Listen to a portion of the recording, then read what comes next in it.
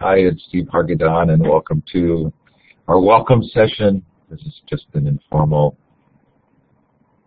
short welcome to those of you who are getting set for a fun day of talking about gaming and education and learning. We're really delighted to be doing this today. Thank you for being here. If you're watching the recording, we sure hope you're having some fun. Thanks to BrainPop, terrific co-sponsor, co-chair, Allisyn Levy as co-chair and partner in this venture. Thanks to American School of Bombay as well for their support of Blackboard Collaborate for this so stable platform. Most appreciated. So for those of you who are here live, this is your chance to indicate where you're participating from. Look to the left of the map. You're looking for the star icon. Click on it twice and then click on the map. I'm traveling today. I'm in California. It's an early morning. Yanni's in Indonesia. We're waiting for you to put your star up, Yanni, because it will make us feel very international.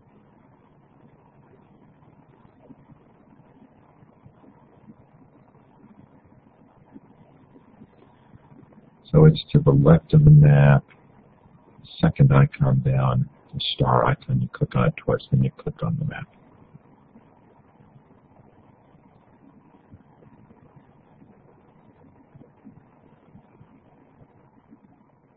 Emotionally, I don't want to move on without that Indonesia star, but I think we will anyway. So, Allisyn, I'm going to bring up the BrainPop site and turn some time over to you. Great. Thanks, Steve. Very exciting to see that we have an international audience already, and we're so appreciative that you're tuning in either first thing or last thing, depending on where you are. I know we've had really great diverse representation over the past few nights during this Gaming and Education Conference. And there's an incredible lineup of speakers throughout the day today, and all of them will be archived. So if you're not able to catch any of them tonight or during the day today or evening if you're in Indonesia, you can still catch them through the Gaming and Ed website. I just quickly wanted to say a huge thank you to Steve Hargadon and Amy Brinkley, who have been doing a crazy amount of behind-the-scenes work to make this whole conference possible, along with so many incredible volunteers as well, and all of the speakers. And I am thrilled to represent BrainPop with my colleague Katya, who will jump on in a moment. And in case you're not aware, the website that Steve just brought up is part of BrainPop. It's called Game Up. And it's a collection of what we feel are the best quality games that tie into curriculum. They all align to standards, and they are each bundled with support materials to make implementation for educators as easy as possible. So if you're interested in just starting out with game-based learning, or you're looking for games that tie into what you're teaching, Game Up is a good starting point. And most of the games on here are by organizations that we partner with, including universities, museums, indie game developers, nonprofits, and many of whom are participating in this conference, like Peter Stidwell from Learning Games Network, who is going to be presenting at 9 a.m. right after this welcome. And one thing that we're extremely passionate about at BrainPop is making sure teachers and students' voices are heard in the development and iteration of learning games. So I'm going to turn it over to my colleague Katya Hott, who will share a bit about our efforts in that area. Thanks again for joining us, everybody. Thanks, Allisyn. So I, as Allisyn said, work with her at BrainPop, and I do a bunch of things there. And one of the things that I do is a work on user testing. And what that means in general is that I'm working with teachers and students to test out our new ideas and features at BrainPop and gather their feedback and bring that feedback back to our design teams. But what I also do, which is very much in that vein, but kind of exists outside of BrainPop and is more for the community at large, is moderate this community called EdTech Bridge.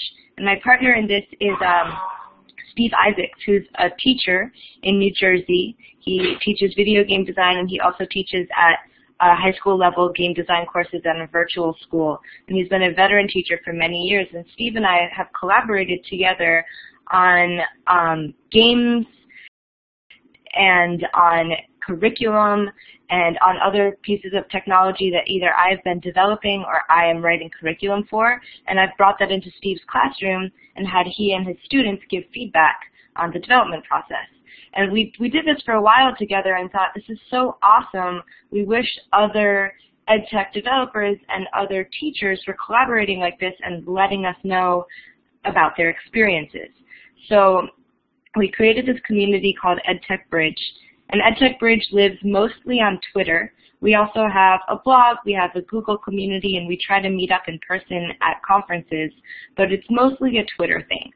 So we have a weekly chat on Wednesdays at 7 p.m. Eastern Time, it's New York time, and we have mostly our audiences from across the two coasts. We're very bi-coastal. We have a lot of California and a lot of New York, New Jersey, and then we have a little bit of Midwest representation as well.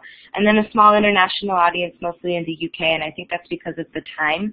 So we're trying to figure out how to make this even broader. We'd love to hear, like Allisyn said, that since this virtual conference already has an international presence, we want to be all-inclusive. And the kind of things that we talk about in EdTech Bridge, it varies from week to week, but it's always about bridging the gap between teachers and EdTech entrepreneurs. And that entrepreneur definition can be expanded to include researchers. In fact, last night we even talked about involving parents in EdTech design and development. So every week we have a different theme, and we are joined pretty normally by half teachers and half EdTech folk. So we kind of do analysis on who joins us each week, and it is almost a 50-50 split every time, which is amazing. And throughout the past couple months that we've been doing this since March, we've seen a lot of relationships foster outside of the chat. So for Steve and I think Steve just joined us. Yeah, he says, shout out to EdTech Bridge. So for Steve and I, our goal is really to run this community where people can communicate about this, but also to see people build relationships in EdTech Bridge and move them outside of EdTech Bridge. So we've seen teachers and EdTech developers connect in our Twitter chat, and then they go outside of the chat to actually do some real work together.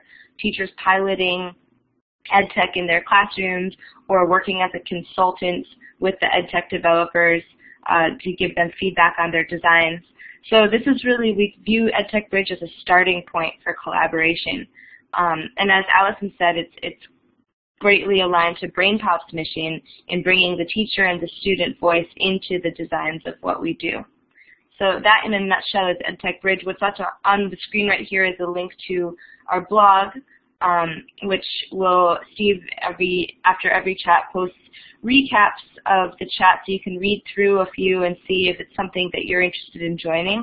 And then also just a reminder that the Twitter chat, Wednesdays at 7 p.m. So we had one last night, for example, on involving parents in the process of creating and using EdTech in the classroom, and it was enlightening.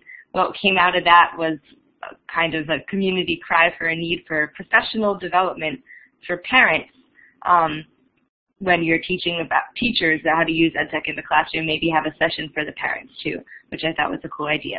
So more ideas like that from EdTech Bridge, and I think that is it from me. Passing it back to Allisyn. I think that's it from us, Steve. Just a big thank you again for joining, and we're super excited for Peter's session up next. Great. That was perfect. So you've got a couple minutes break. I'm going to put the link for Peter's session in the chat in 1 second when I can grab it for anybody who needs it. But otherwise, we'll see you throughout the day today or in the chat on the website. Have a good, fun day, everybody. Bye.